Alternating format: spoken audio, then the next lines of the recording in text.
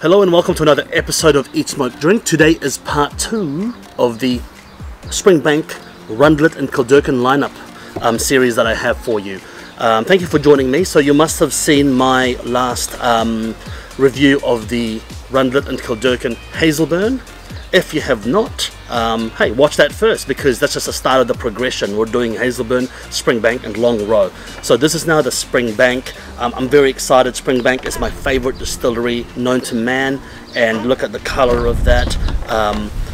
If you haven't seen the first one, just a quick background. Rundlet and Kilderkins, it's usually intended for beer and wine.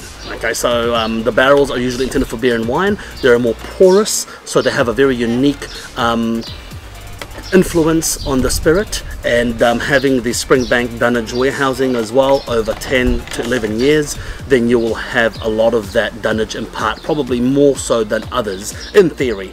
But nonetheless, the barrel itself is not normal to be used in whiskies, and so this is what makes these very special. And they are very renowned for their awesomeness and amazeballs-ness. So here we go. So let's get nosing the Springbank, and here's to part 2 of Rundlet and Kilderkins series. Let's get nosing. Oh, moly. That is absolutely glorious. So, freshly opened bottle, first neck pour, so it's going to be tight. So I'm going to just take my time nosing it. Please bear with me and try to live vicariously through my nosing.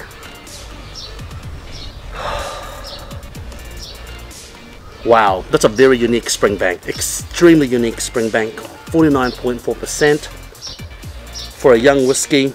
Well, when I say young, I mean about 11 years old. Not a bad ABV.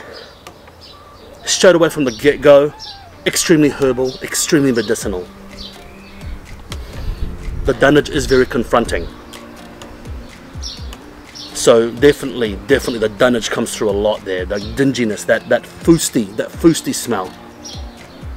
It's quite a bizarre smell. It's very herbal, very medicinal, but it's also got like a sickly, syrupy sweetness as well.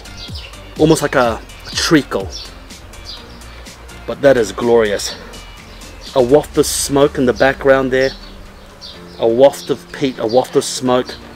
Now they're not heavily peated. It could be residual peat within the kilns. It could be maybe, you know, obviously it's a small batch and they're very old-fashioned, so, you know, it's going to be inconsistent batch to batch, but there's definitely a waft of peat in there. Now when you nose it, this is what's interesting. When I nose it, I get a menthol smell all over my nose there, like a lingering menthol. It's more so in this than the Hazelburn. I don't know where that's coming from, but the Hazelburn had a menthol smell as well in the palate, but this has that menthol a little bit more. But this one has a very, very distinct earthiness to it. A very distinct earthiness, much greater umami. I'm getting a dry shiitake mushroom soaked in a bowl of water. You know, when you do some Chinese cooking, you get shiitake mushrooms, you put it in a bowl of water and then you touch it, and then your hand smells of that water coming from that mushroom. That I'm getting that fungal smell, very, very umami. Oh wow, absolutely ridiculous. That is an exceptionally unique smelling Springbank. I'm getting leather, an old dried leather that's been wet. So you know, like you get an old leather that and then it gets wet. So not freshly tanned leather, very mild smelling leather.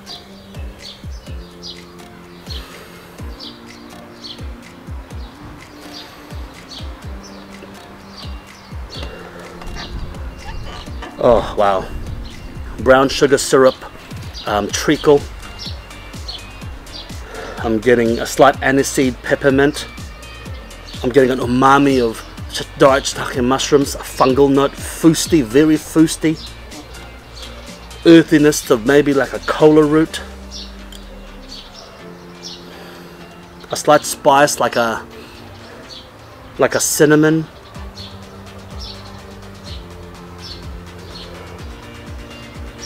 Oh, absolutely delicious. I just want to keep nosing it. And the more I nose it, the more it reveals as well. Oh man. Absolutely delicious. Let's get tasting. Let's get the can't nose it forever.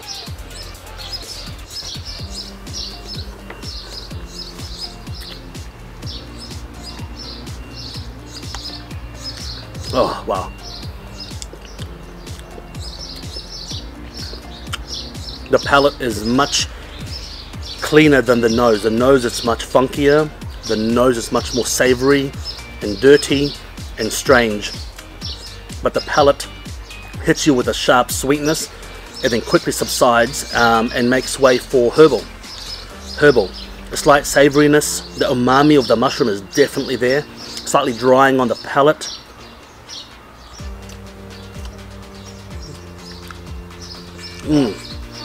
Definitely the herbal and medicinal note is there.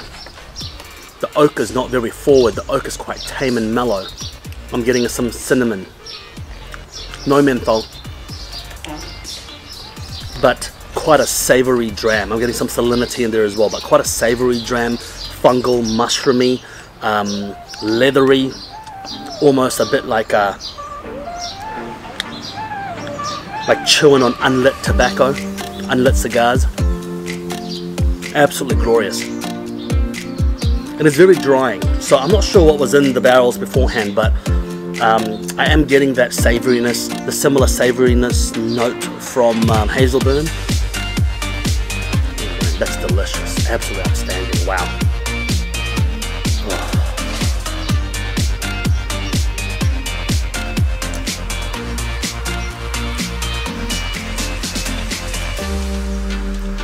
I'm getting the last sip. Let's open up a bit more. I'm getting condensed berry jam mixed with a herbal aniseedy savouriness. I'm getting wet earth. I'm getting leaves when you go in the forest and go for a walk, that leaf litter. A hint of smoke. That is absolutely glorious, absolutely exciting. And I would do dirty and filthy things to get another bottle of this. Absolutely glorious. Oh, so glorious. Thank you very much for joining me today. See you in the next episode when I review the when I review the Rundlet and Kilderkin Longrow, which is the heavily peated version of Springbank. I'm excited for that. I put that last because it is peated. Cheers, and until next time, make sure you eat, smoke, drink.